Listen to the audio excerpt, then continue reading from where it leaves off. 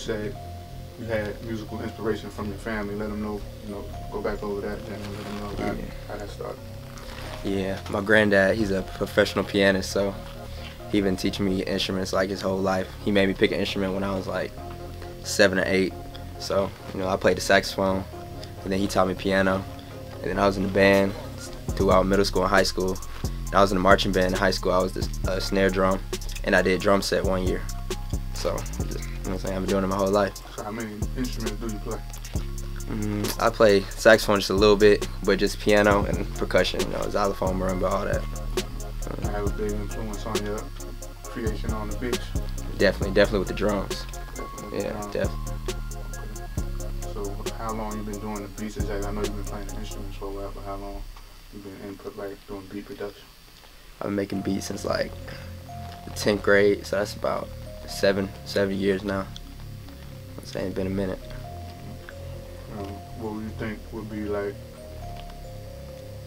the peak part of it? I probably wouldn't even say peak yet, but what would say you started getting recognition for your beat? Like, was it meeting? I don't know how you linked up with QC, or was there a particular time that made you want to start taking it more seriously, like an awakening where you was like, "Dad, people really respecting what I do." And want to take it further? Definitely. When I linked up with Maco, we started working, and then he got signed over here at QC. And then I just came here with Maco, and we made a couple records over here. And then I just started working with everybody in QC. Yeah, definitely. With Maco and started working with everybody. So how did that relationship build with you and OG Maco? Man, we just met through some mutual friends. You know what I'm saying? We just making music. And then he heard my stuff, and he told me to come to the crib. And then me, him, and Key, we were just all over the crib. And then they was working on that Give 'Em Hell EP. And then, you know what I'm saying, we just kept working. 100%. Yeah. So it's like what's y'all chemistry like? Me and Mac chemistry crazy. We got some crazy ones on the album. Children of the Rage.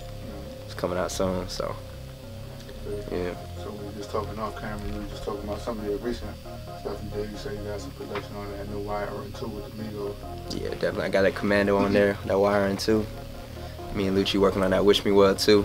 Got some bangers on there. Me and Cinco working on that Cinco 2. You already know. We got some stuff with Guapo. We made some stuff last night. Everybody in QC, Skip. This ain't Rich. Me and Rich got a whole bunch of stuff coming. So, you know what I'm saying? You working with anybody outside of QC? Yeah, definitely. I've definitely been working hard with Lucci. Working with a dude named Jordan Hollywood. He's an up-and-coming artist. We got some crazy stuff coming. You know what I'm saying?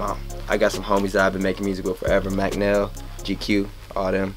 They got some crazy stuff coming, so, you know what I'm saying? We just been working. So what made you want to start making the beats? Man, my homie gave me FL one day in 10th grade on a flash drive, and you know what I'm saying, he was just like, shit, we both in band and shit, let's just try it out. And then we started making beats, and then I've been doing it ever since. What's your vision for your beat creation, for your beat process? Is there any particular goal you have set, or right now you just working and seeing where it heads, seeing where it leads?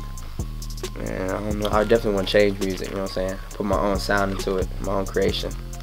I really like creating new sounds. Like, I feel like me and Cinco with the Understand Me record, I feel like we kind of like changed the game a little bit. You know what I'm saying? We brought like a real R&B trap sound in.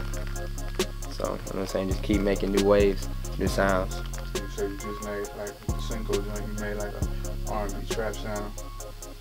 Sometimes a lot of producers I deal with, they get a light shine on them just for, they work with a lot of street rappers, but they also do a lot of different genre beats outside of that. You do like, what other kind of beats do you do? Right now I'm working on an EDM project with my homie Deco. You know what I'm saying? He did that one time for the Migos, and then we just been making a lot of EDM and a lot of, you know what I'm saying, just different type of music, like just good music to listen to. Like, it's gonna be real crazy. Yeah. So just cooking beats edition, like I said, we in depth with you today, so you're gonna cook up an exclusive for us. You already know. Let's get it.